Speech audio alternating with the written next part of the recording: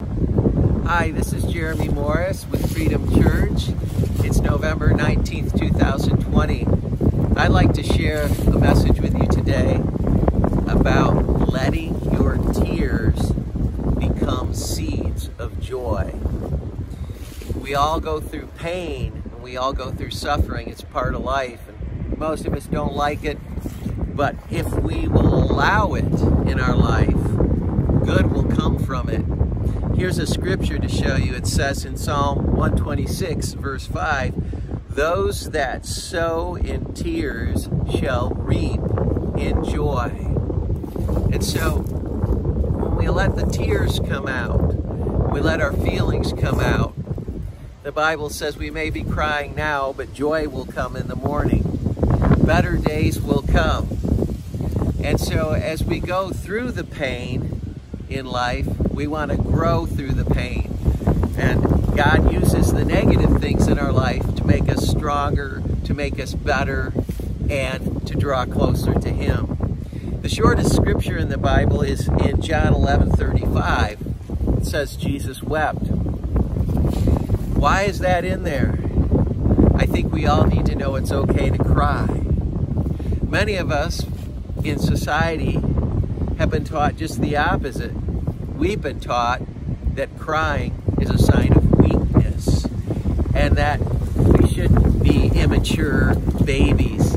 We are viewed that way sometimes when we cry, but crying doesn't make you immature, and oftentimes just the opposite. It releases the pain. It releases the hurt so that you don't hold on to it. It says that David would cry before the Lord, King David. You can read this in the Psalms. But this thing about being weak and don't cry, gotta be tough. It sounds good in theory, but here's a scripture that's very interesting. It says in 2 Corinthians 12:9, "My grace is sufficient for you. My power is made perfect in weakness." So we don't have to pretend that we're tougher than we really are. You don't have to carry it all yourself. You're supposed to cast your cares to the Lord. Let Him carry the heavy things, because when you rest, God goes to work. When we refuse to cry and we stuff our feelings down, that's actually a form of hardening your heart. You're denying your feelings. You're not letting it out. You think you've got to be a tough person to prove something. But you know, the scripture says in Hebrews 4:7, "Today, if you will hear God's voice, harden not your heart." See, a lot of people say, well, what is a hard heart? It's a heart that doesn't allow itself to feel, denying your own feelings, denying your own humanness, denying your own weakness. And the thing is, yes, it does say, "Let the weak say, I am strong." But you'll notice in the context it says, "I am strong in the Lord." So our strength is coming from above. It's not just our human strength.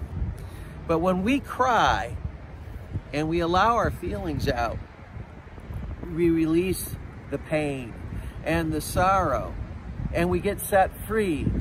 And you know, in Psalm 127:2, it says something interesting. It says, "Don't eat the bread of sorrow." That's interesting.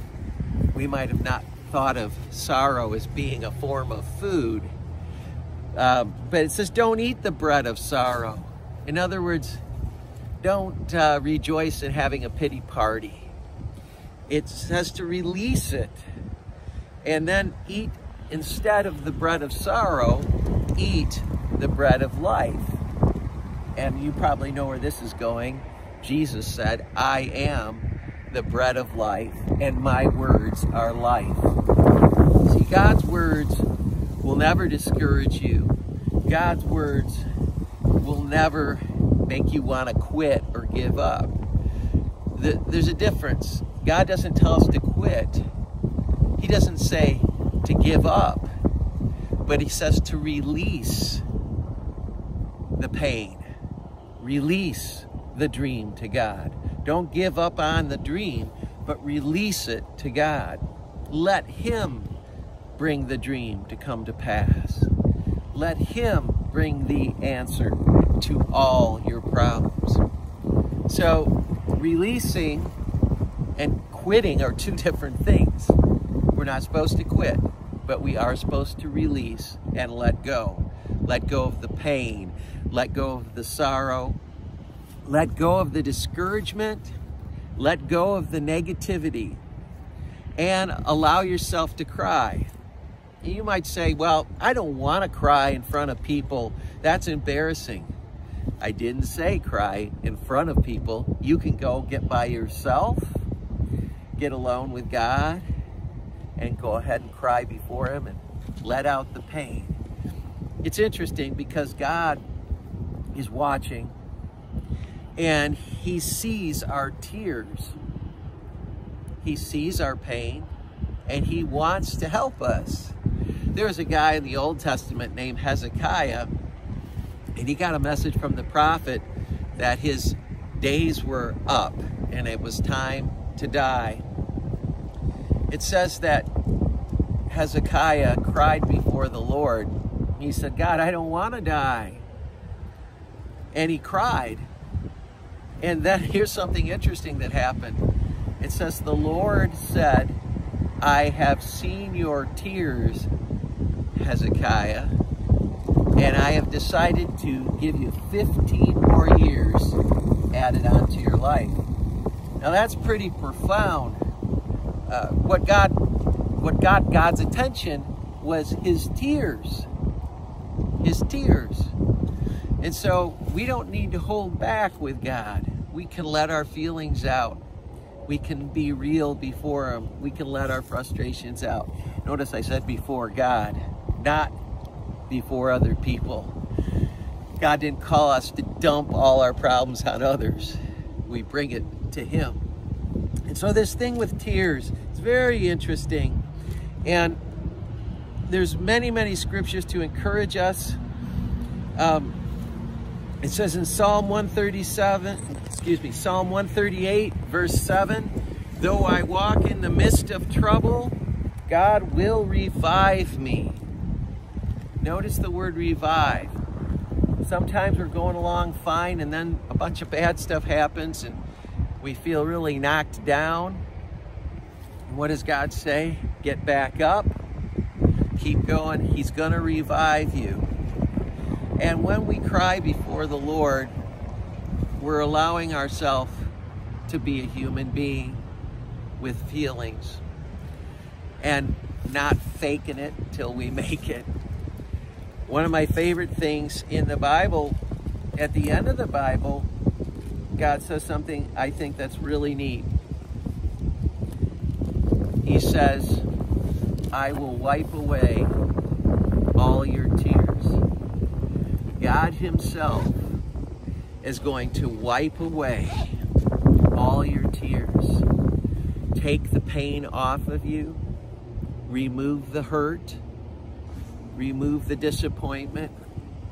And remove the sorrow. God himself said he will wipe away your tears. But notice, in order for God to wipe away the tears, you have to allow yourself. We weren't meant to keep all that negative stuff inside. Anger, pain, frustration. We need to let it go. Be set free. And the Lord said he'll set us free. If you want this, would you say a prayer with me right now? It's just a short one.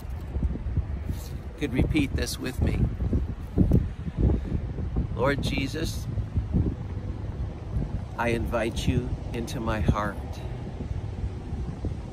I receive you as my Lord, my Savior, my deliverer, my healer, my restorer. I let go of the pain. I let go of the anger. I let go of frustration. I let go of all negativity and all negative thinking. I ask you to restore to me your joy, your strength, your hope, and encouragement, and forgive all my mistakes. Tomorrow is going to be a better day, and starting right now, today is going to be a better day. Amen.